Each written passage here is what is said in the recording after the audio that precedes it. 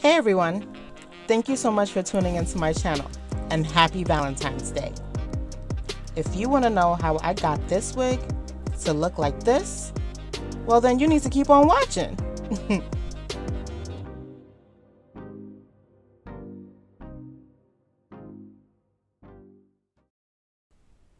Okay guys, so here's the tea.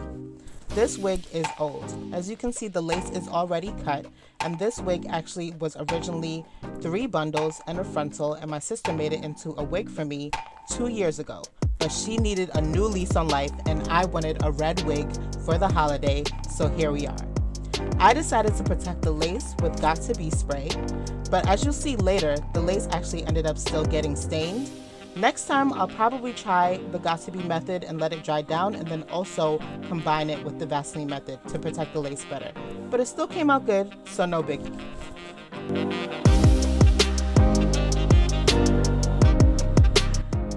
I use Loreal Hicolor highlights to achieve this look. I use 3 boxes of magenta and 2 boxes of red mixed with the 30 volume developer.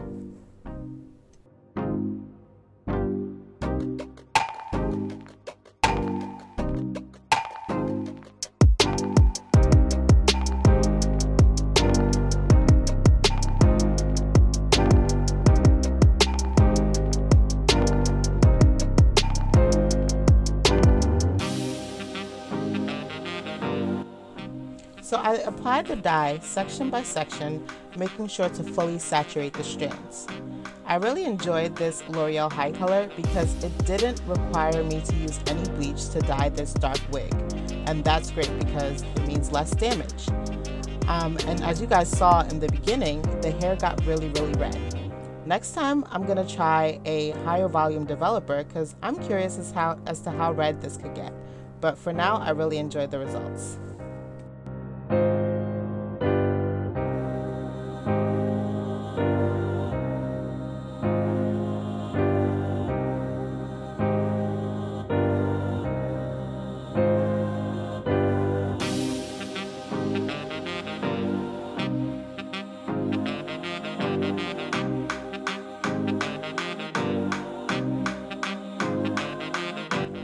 See, I told you guys.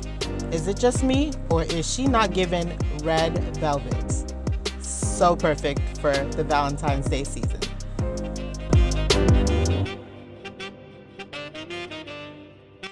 So I grabbed my Chi heat protectant spray to prep the wig for blow drying and styling.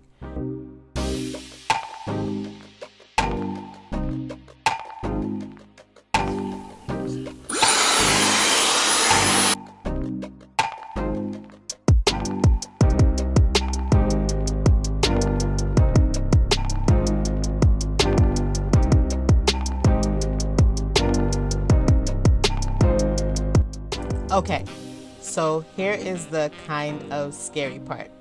In order for us to get that voluminous, body-yaddy-yaddy-licious hair that you guys saw in the beginning, we need to give ourselves some layers.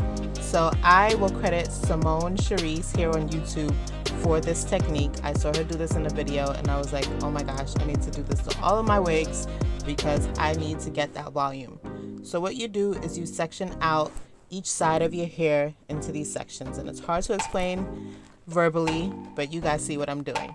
And I'm using tiny little rubber bands and tying them to the front of my face to prepare for the cutting.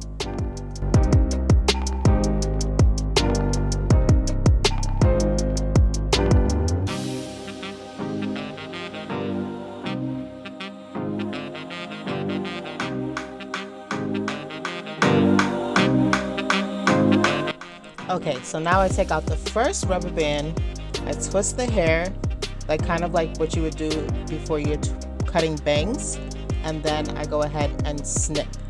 And then I do this to each of the sections, making sure to leave about 1 inch of length between each one so I can kind of have like steps, and that's how I create my layers. Listen, I am no hairstylist or professional, hairdresser. This is just what I see on YouTube. And so I tried it out on another wig, it worked out, and so I did it on this one and decided to show you guys.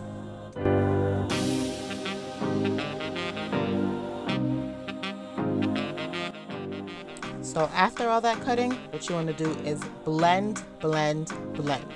I use my layering razor comb thing that I got from Amazon to go ahead and blend the layers together so that they look a little less like steps and more like a seamless layered haircut.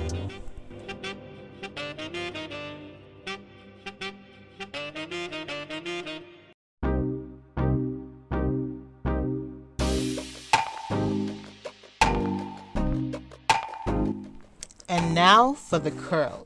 So I am curling this hair with my 1.5 inch curling iron from Conair that I got from Amazon. And I don't know about you guys, but I have not used a curling iron in a while. But honestly, there's nothing like it. A curling wand will not do this style justice. You really need a curling iron, and I love this 1.5 inch because it's the perfect size. And then after I finish the curls, I go ahead and roll it on up and pin it up so I can do pin curls.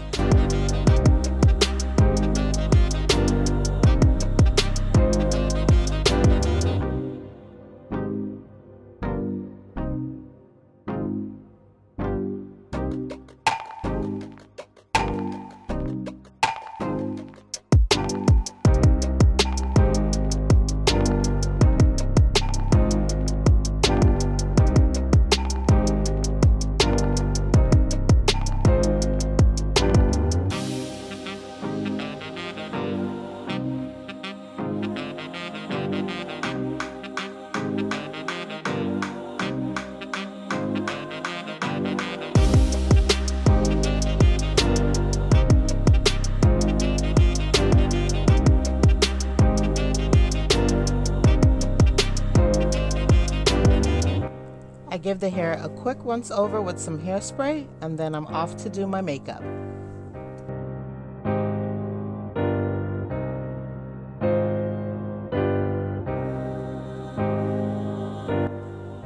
I was so excited about the color of this wig that for the first time ever I did colored eyebrows. That is not an illusion. You are seeing reddish brown eyebrows, and I achieved this with eyeshadow. So if you want to see how I achieve this in the future, let me know and maybe I can do a video on it.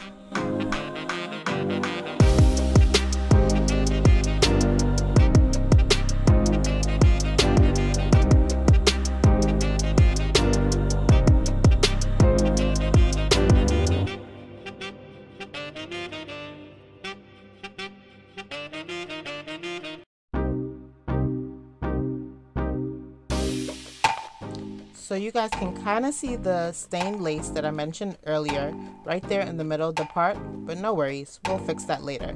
I decided to tack down the wig with Got To Be spray as usual, but instead of doing it underneath, I did it right on the lace. And from time to time I do that when I know that I'm not going to be wearing the wig for a very long time, or if I have my makeup done already. So I just quickly sprayed down the lace around the perimeter and then started to take down my pin curls.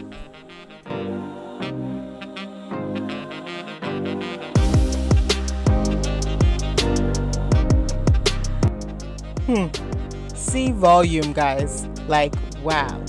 So voluminous, so much body.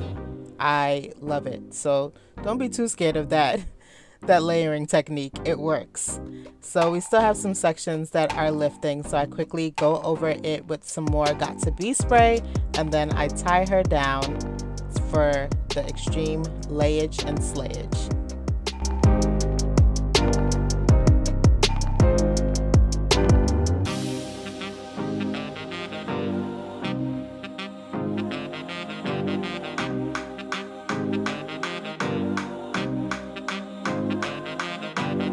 And we're back. I had my sister help me with the edges. For this wig, we just did the edges and the corners. And now here you see me fixing the part and some of the lace with my concealer. And I use Too Faced Born This Way concealer. It's my favorite concealer. That's what I use on my face. And I'm just using a little bit to fix the part and the lace. And here we are, guys.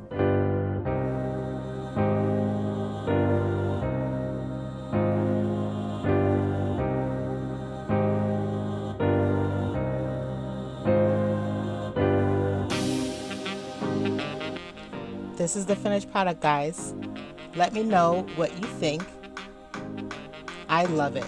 This hair is so beautiful. Like I said, she's given red velvet. The color is so rich and vibrant, and it's just something that I haven't done before, but I love. I feel like I can wear this all the time. If you like this video, please like, comment, and subscribe. Let me know what you think about the hair and the brows, of course. And I will see you guys in another one. Bye, guys.